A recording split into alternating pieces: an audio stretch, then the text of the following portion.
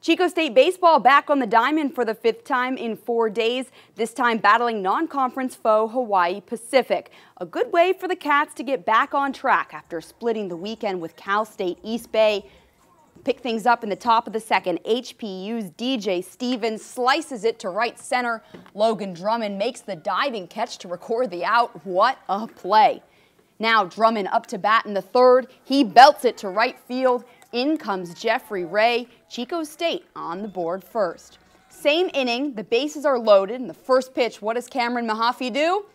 Hit a grand slam, of course. A 5-0 lead now for the Wildcats. Chico State tacks on another run in the 5th, and they win it 6-1. Now Chico State has a couple of days off before hitting the road against Cal State Monterey Bay on Thursday. Thanks, Jenna.